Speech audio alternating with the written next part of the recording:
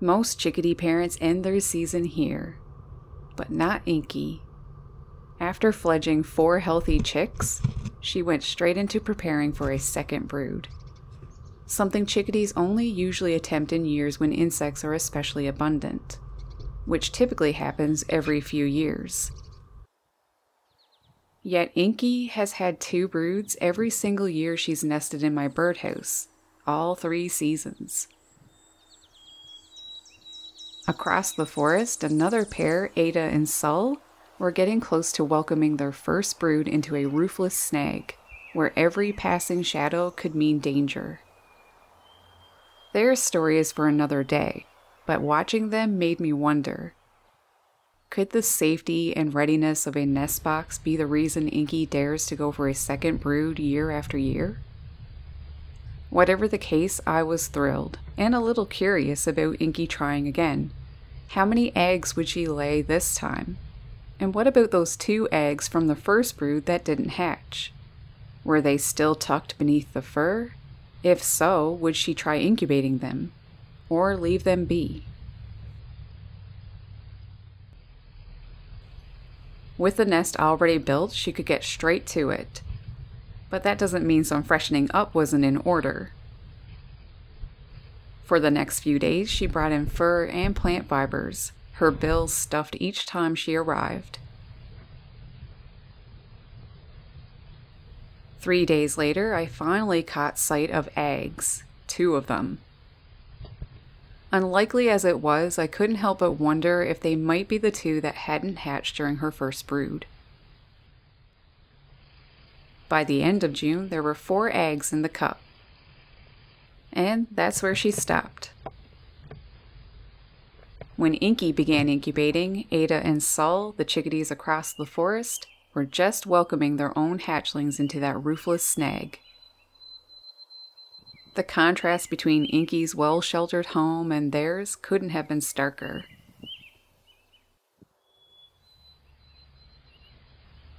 One morning, something landed on the box. A recurring trend this season. Nothing ever came of it, and I still don't know who the visitor was. If something like this happened to Ada while in her nest, it certainly would have been devastating. Inky sure is lucky to be so well protected. Philbert, understandably, didn't bring food as often as he had before, but he always made time for his mate. Taking care of fledglings and feeding a brooding female is no small task, and it speaks volumes about the kind of provider he is. These birds deserve medals for their tireless work. It had been about 9 or 10 days since Inky began incubation, so hatching was getting close. As I always do, I set up my blank camera to record overnight. Nothing happened, but when the 11th of July rolled around, Philbert's behavior changed. He would drop in without food just to check,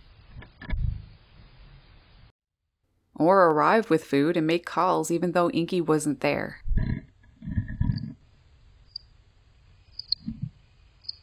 How do they know it's time?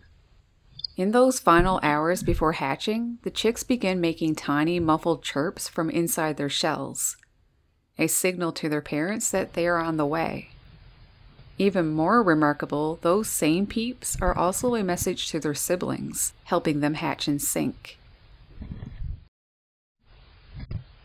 By noon, I saw 1 egg with small cracks.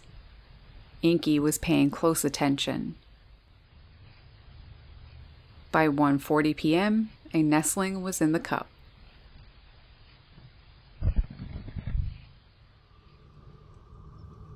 I switched to my GoPro hoping for better footage of the next hatch. But Inky kept them hidden under her. I didn't get to catch it.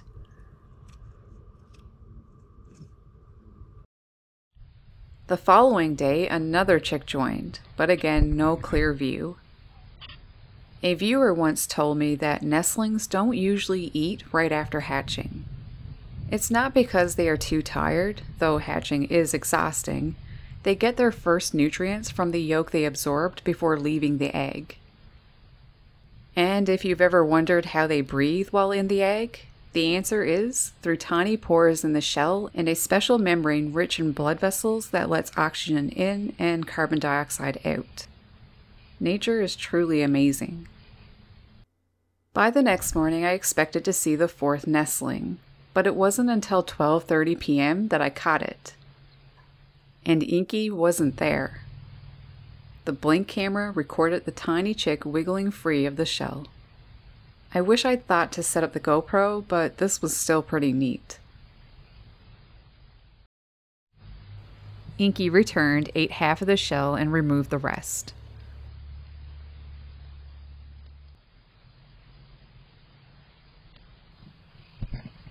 Four pink, healthy nestlings. Philbert worked tirelessly feeding them, and Inky too.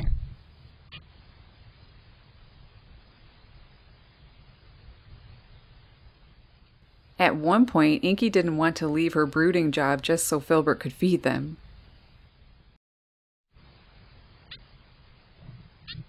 She must have been so comfy.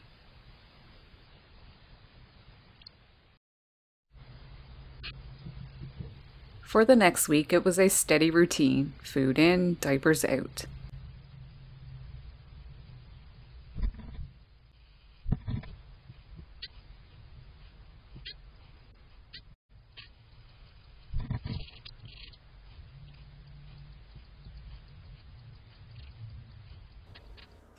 Remarkably, Philbert was still feeding chicks from the first brood, too.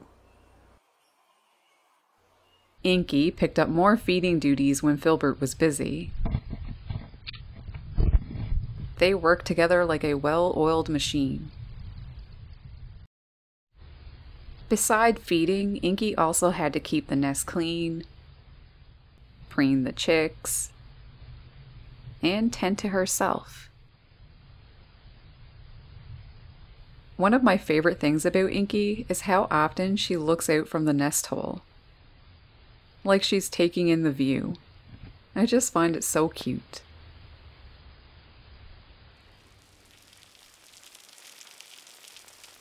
After weeks of hot, dry weather, the rain came pouring down.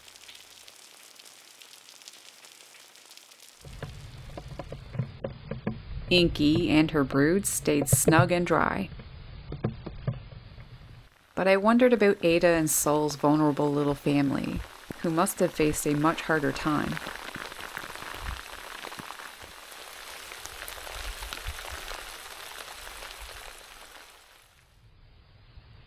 Once the rain cleared, feeding picked up even more.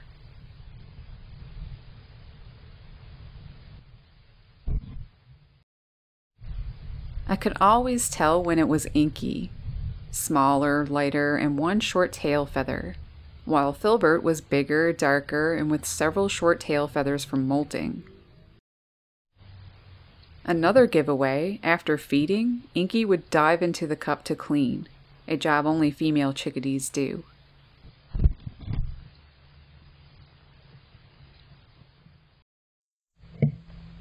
By the 21st, their voices had gained strength and their feathers were coming in.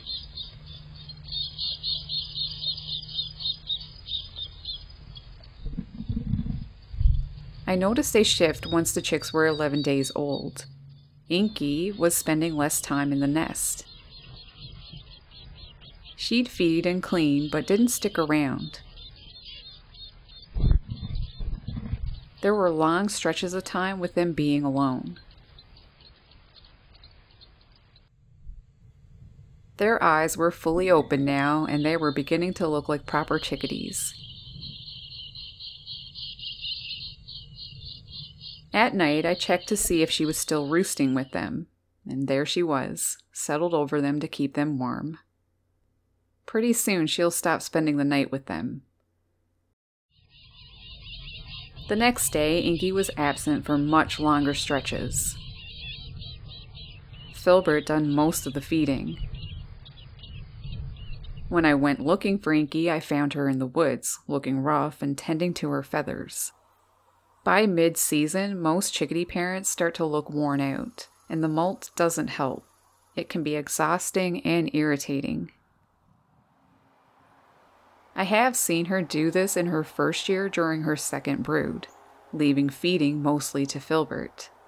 I get the impression it has a lot to do with the demands of molting. She was looking rougher than Philbert. Meanwhile, the nestlings were busy preening and trying out their wings. If one of them moved a certain way, the others reacted as if a parent had arrived.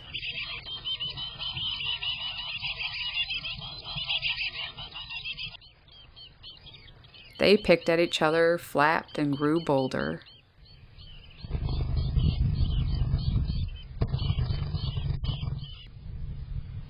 This brood was noticeably more adventurous than the first, starting to venture out into the box days before fledging. One peeked out the entrance hole.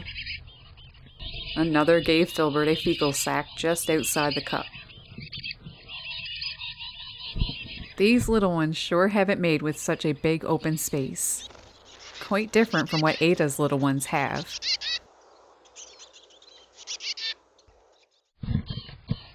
Although Inky's involvement has decreased, she still stops by from time to time to help out. She hasn't forgotten about them or given up. At 18 days old, they looked perfect. Healthy, plump, vibrant, with soft, flawless feathers. Each day, the playing, wing flapping, and hole peeking picked up, telling me fledging was near.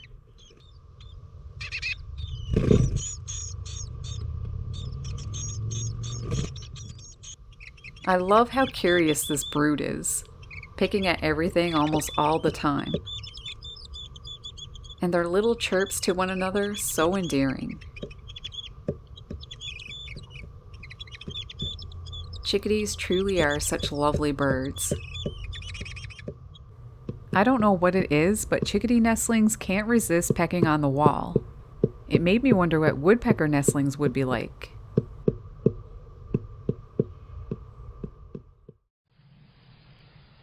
Inky hadn't stayed the night in a couple of days, typical for the late nesting stage when mothers roost elsewhere.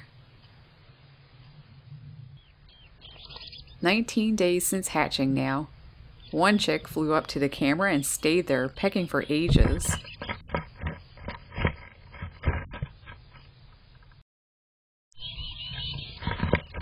Philbert took notice when he came in, but after a moment he ignored it.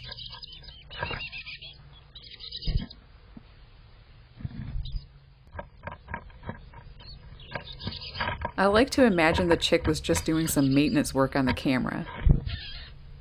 Another time, a nestling was gazing out the entrance when Philbert arrived. It quickly ducked back inside as if it hadn't been up to anything.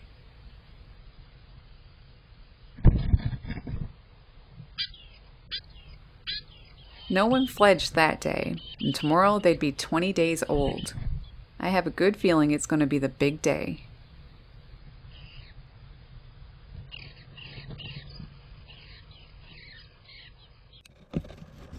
We set up both the GoPro inside and the DJI camera outside.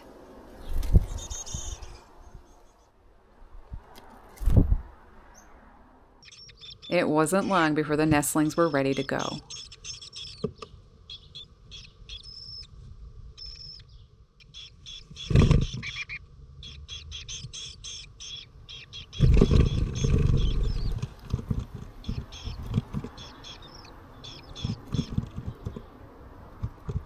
The first one flew far off to the side.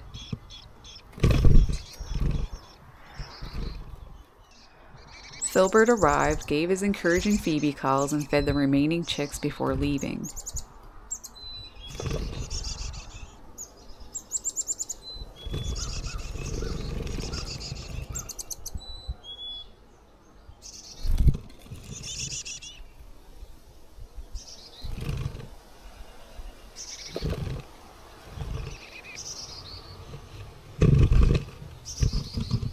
After that, another fledged.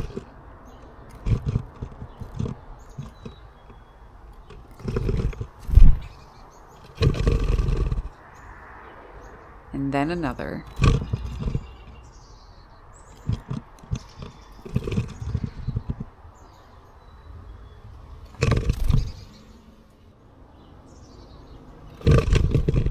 The last chick reached the hole, but nature called first. After pooping on the wall, it lost its footing and tumbled back into the box.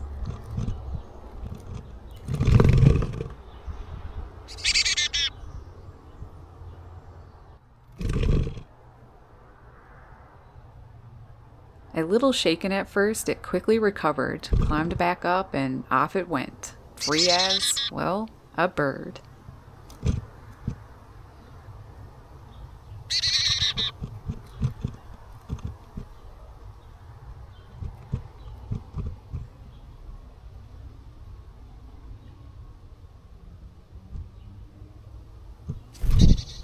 Four new fledglings ready for their next adventure.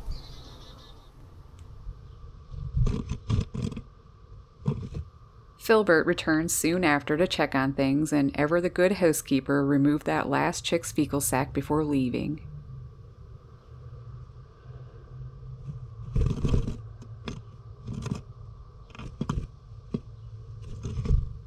With the season over for this pair, we got busy cleaning of the Nestbox.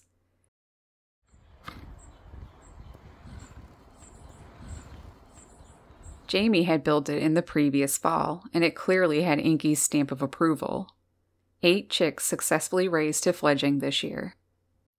She didn't leave many wood chips in the bottom, and the nest wasn't built especially high. I was eager to see if the 2 eggs from the first brood were buried in the nest material.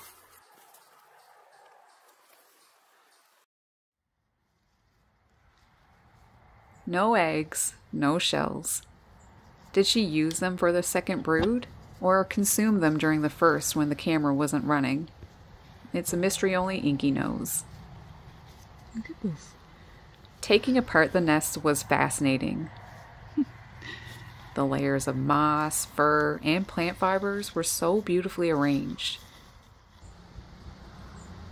It's fur. She did an incredible job.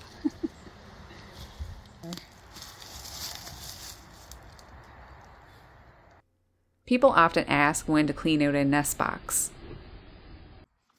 And the answer is at the end of the nesting season, soon after the chicks fledge. Just make sure no one else has begun nesting before going ahead, and then store it away until next spring.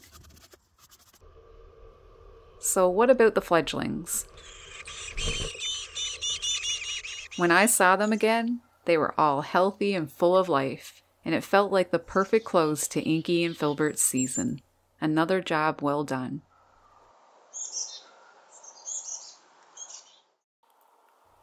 With her chicks grown, Inky can finally turn her attention to herself, renewing her strength as fresh feathers come in. But the forest always holds more stories. The other chickadee pair I mentioned earlier, Ada and Sul, raising their family in that roofless snag, showed me something very different and deeply endearing. I'm working toward getting that video out soon, hopefully next Sunday, so hit that bell to be notified. Thank you for watching. Happy birding.